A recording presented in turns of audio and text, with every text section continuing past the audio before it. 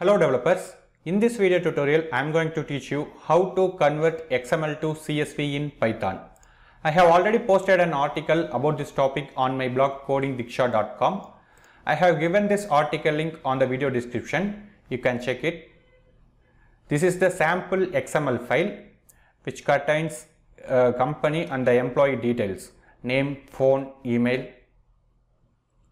This is the Python code we use to convert XML to CSV.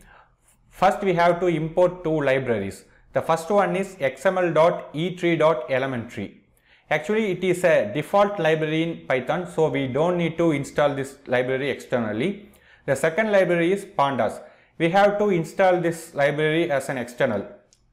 Okay. I have created a folder called Python for this project. You can see there is no files inside the folder. I am going to use Visual Studio Code to edit and run the Python files. Now I am going to open the folder I have already created for this project, Python. Yeah, it is successfully opened. Now I am going to open a new file. Then now I am going to copy and paste the sample XML into that file. Then I save the file as sample.xml. Then create a new file again, copy and paste the Python code. I copied and pasted into a new file. Then I save the file as app.py. Py means Python. Yeah, I successfully saved the file. Now I am going to install pandas library. For that I am going to open a new terminal. Then to install libraries you have to use this command pip install, then the library name pandas. Hit enter. Wait, it is installing. It will take some time. If you have any doubts you can ask via the comment section. I will help you. It is almost installed. Please wait. Yeah, it is successfully installed. I close the terminal. You can see actually I have given the column names, name, phone, email, then rows empty.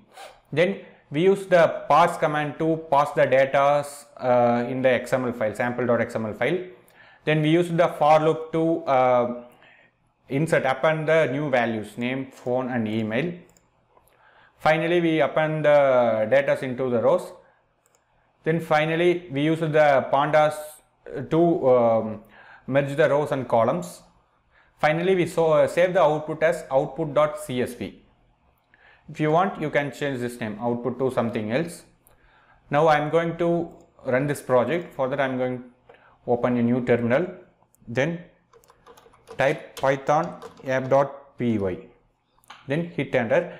As you can see there is no files output.csv in this project folder. There is only two files app.py and sample.xml. If I hit enter, it will automatically create a new file called output.csv. When I open the CSV, you can see the column names, name, phone and email. You can see the rows details, Sita, phone number and email ID, then other data entries. You can check on the XML file Sita, phone number and mail ID. That's it friends. With the help of this video tutorial, you can easily convert XML to CSV in Python. If you have any doubts about this topic, please let us know via the comment section. We will help you. Thank you for watching the video. Don't forget to subscribe our channel.